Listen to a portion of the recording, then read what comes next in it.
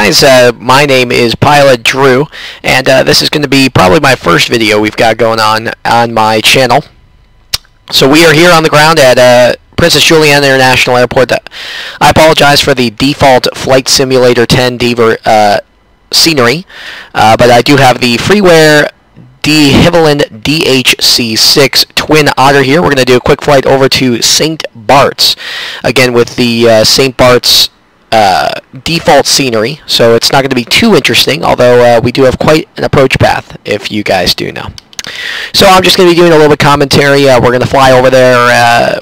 We're just going to talk about what you can expect on this channel, and that should really do it. A little bit about me and what you can expect here. So without any further ado, we'll get going. We're here in the Twin Otter. As you can see, it's a freeware, so I can choose to have the yoke here or not, but I just choose not to have the yoke. I preferably don't like the yoke there. Just makes my job a little bit easier. I know you guys can't see right now, but I am flying with a full SATEC gear. I've got a SATEC yoke, throttle quadrant, the switch panel, radio panel, and the autopilot panel. And I'm also using my actual real aviation headset with an adapter to talk and play on Flight Simulator 10 as well. We will not be doing this on VATSIM. What you can expect from me, one thing you can expect, I do lots of VATSIM flights. Almost all flights I fly will be VATSIM flights. And I work for Southwest Virtual Airlines. SWAvirtual.com is where I work, as well as for American Virtual Airlines. AmericanVirtual.org is another one I do. And you'll see a variety of planes. My favorite plane to fly is definitely the Boeing 737-800 NGX PNDG. I have the 600 through the 900, and then I also have the ERJ-145 by Wilco. What else do I have? And I do have the Aerosoft A320, although I'm not super familiar with it, and the Quality Wings 757-200, as well as some default CRJs, and a really nice freeware MD-83 that we'll be getting into on some other flights. But as for now, let's just go ahead and start her back up. So we'll go ahead and turn the master and the avionics switch on. We've got it coming up here, and we can go ahead and turn our beacon light on. Our parking brake is set, so we can do that. Go ahead and turn on our fuel pumps, and let's just go ahead and start her up. So we'll start both engines up.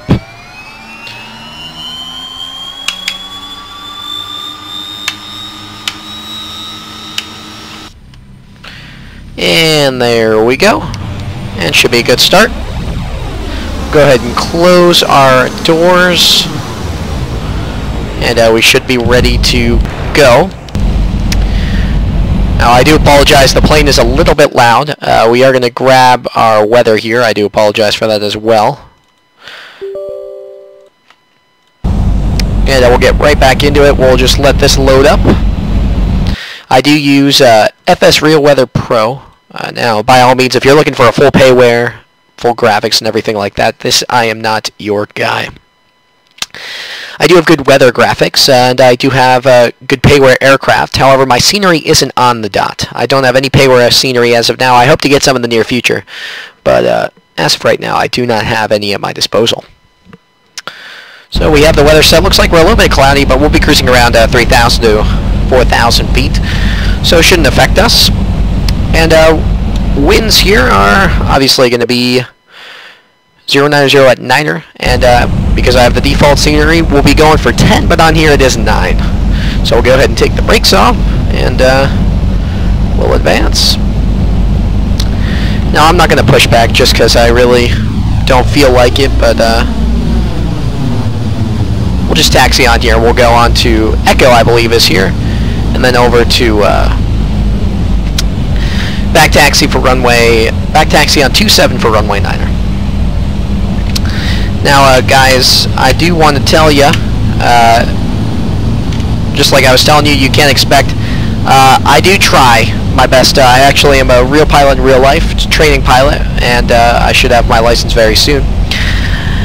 And I do a lot of real flying. I try to be as realistic as I can.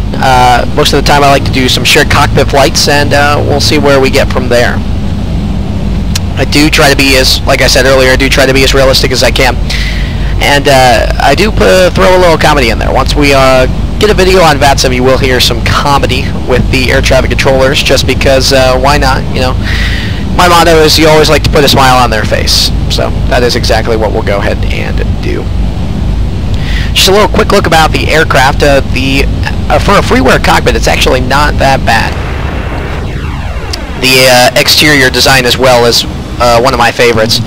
It's a very fun, smooth, and easy aircraft to fly. I can go ahead and put the link for the download in the description if I can find it. I've had this plane for quite a long time, but all you gotta do, just look up on flyawaysimulations.com. Just go ahead and look up Twin Otter freeware, and this should be one of the first ones to pop on up. So we'll be expecting runway 10 for departure. Well, for departure at Juliana, and then we'll be expecting runway 10 for landing and departure out of St. Bart's. Although we'll just be landing at St. Bart's for now. So, like I said earlier, this is just going to be my intro, just to show everybody how I fly, how I do my stuff. It's really too bad you guys can't see me right now, but I always have my charts up in front of me. I've got my switches and seatbelts ready, and I've recently just purchased some of those aircraft that I mentioned earlier, so I'm still getting kind of used to them, but for the most part I've gotten used to pretty much almost all of them. Now, as you noticed there, I just went ahead and pressed the B button to reset the altimeter. I didn't really feel like putting it in, but I'm not one of those guys that has those shortcuts to set the altimeter or any of that good stuff. So we'll go ahead and set flaps 10 for departure.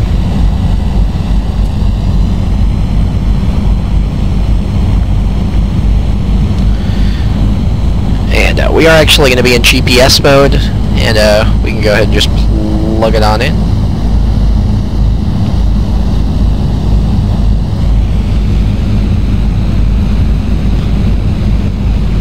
We are going to Tango, Foxtrot, Foxtrot, Juliet. You know what, that's not really cooperating with me, so we'll just leave it be. I already know my way over there anyways. It's not like we haven't done this flight many times before.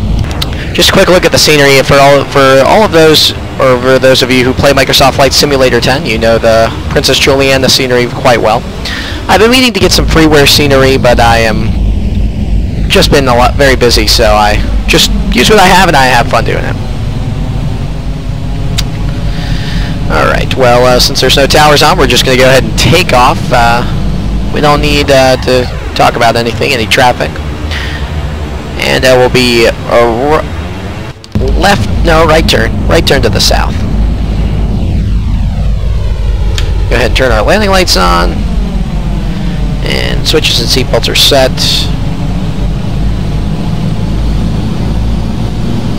We can turn those off.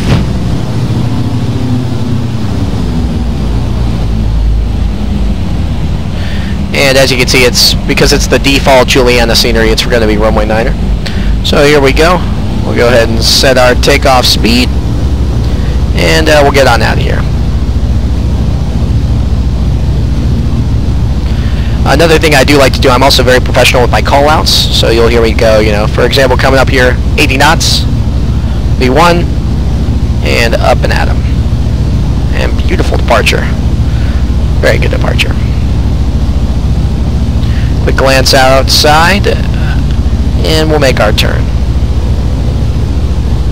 Go ahead and put our flaps up.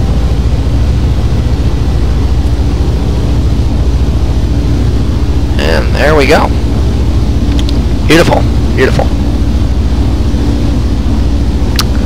So we're just going to make our southbound departure here, and we'll bring it on our round to take a Foxtrot, Foxtrot Juliet, or St. Bart's. I do have a add-on called the FS Water Configurator. It's a freeware add-on, and it just makes my water look just absolutely fantastic. You look down at the water here, you can just see, I don't believe that's what it actually looks like, or it did actually look like, but you can see that, you know, it's very shallow, it's very clear, and it's very beautiful, if you do ask me. So for those of you who don't know what St. Bart's is, or if you've never been to the St. Martin, Netherton, Antilles area, and you've been living under a rock if you play Flight Simulator, then the St. Bart's Island, or the island of St. Bart's, is going to be straight ahead, 12 o'clock right here. And we are just going to go and land on their runway. It's a very short and fun approach, so that's why a lot of people like doing it. And there's some cruise ships down there. See if we can zoom in there. Oh, look at that. Got a couple cruise ships. Looking nice. So a little bit over speed, that's what I expected. We'll just bring the throttle down to about cruising speed. And we can maintain. Beautiful flying weather, actually. It is not bumpy at all. I am just really feeling it right now. It's beautiful. Take an outside view. Got a little bit of clouds in the sky, but we'll be cruising just about here around 3,500 feet or so. So, you know, it's definitely not a long flight, and I will be probably doing in the near future, for those of you who plan on, you know, looking for a simulator channel that you can really rely on. I kind of look to be a more, you know, I'm not one of those guys that's gonna buy all their stuff. Hopefully, maybe soon. But and I am looking at more payware aircraft. But mostly, I do fly a lot of payware aircraft, and then every now and then I do turn to some freeware, such as the default CRJ-700, a CRJ-200 I picked up, maybe sometimes an MD-83. And if we're just doing quick short hops like this, I might even get into the 172 or the Twin Otter. So that is me. More of a little bit about me, as I say, I've got about 28 plus, well, about 30 hours now in the Cessna 172 Skyhawk, looking to get my private pilot's license about a year. And then from there, move on and head to be a commercial airline pilot for Southwest Airlines. It's one of my goals. That's why I fly it now. My favorite airplane is the Boeing 737-800 with winglets in the Heart 1 livery. Cannot get over it.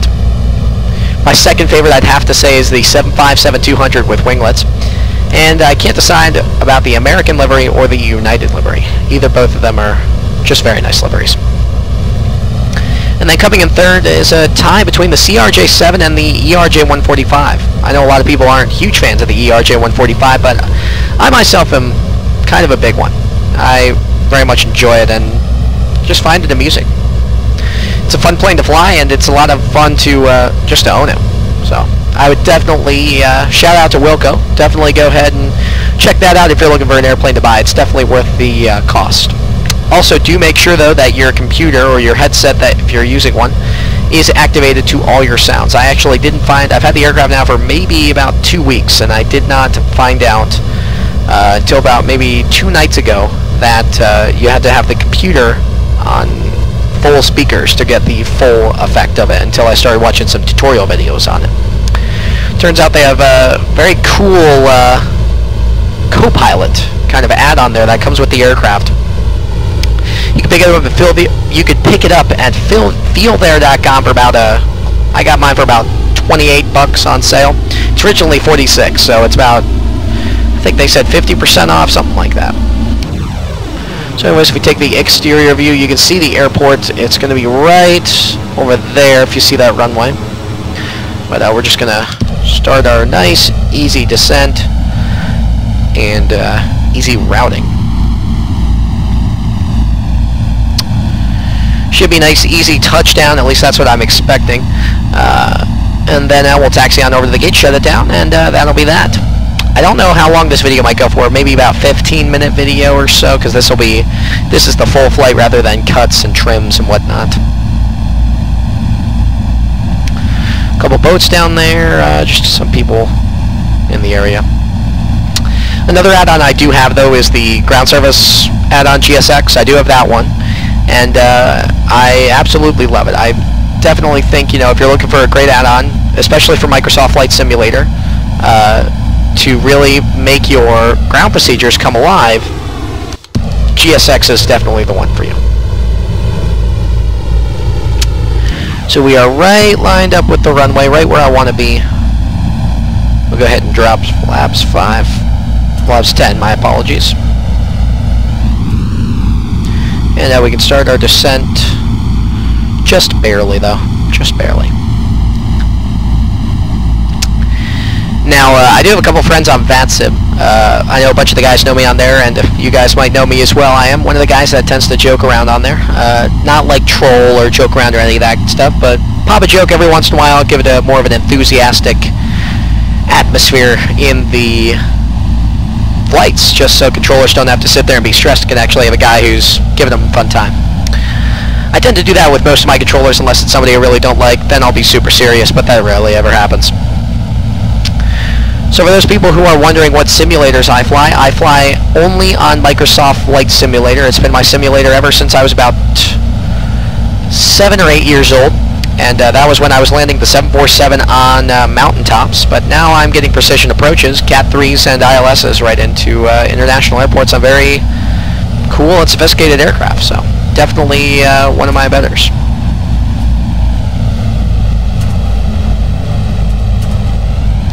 So we are actually coming in a little fast. We'll go ahead and drop some flaps here. And as you can see, you saw them kick in there.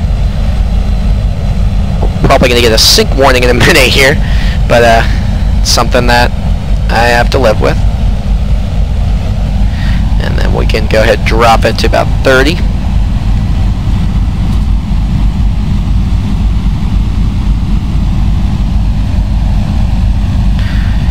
The only bad part about the Microsoft Flight Simulator FSX default scenery is that there is this building right there in the front, and it's very easy to crash into it on approach, just having your wheels just gaze it or something under that aspect, and it's very easy to do, and it can be very annoying at times when you're trying to land and you end up hitting that building just barely. So you gotta make sure you're at about full throttle, well, not full throttle, but just enough to get you right over that building, and then go ahead and land. So that's why I don't like that, but we are a little high. Oh, don't worry, we'll get down. Using a little bit of rudder here. Whoop, whoop, whoop, whoop. This is not a good landing. A little bit of a bounce, but nevertheless we are down. Definitely not one of my best approaches, but we got her stopped and whatnot. Alright guys, welcome to St. Bart's. Go ahead and turn the flaps down, and once we get off the runway, we'll go ahead and turn the landing lights off. And I really hope you enjoyed the video. Thanks for watching. And leave me a like, and if you want to see more Flight Simulator stuff like this, go ahead and hit that subscribe button. If you have any questions or concerns, feel free to leave a comment on the video below. And well guys, that's all I really got for you. Thanks for watching, and my name's PilotDrew. Have a great rest of your day.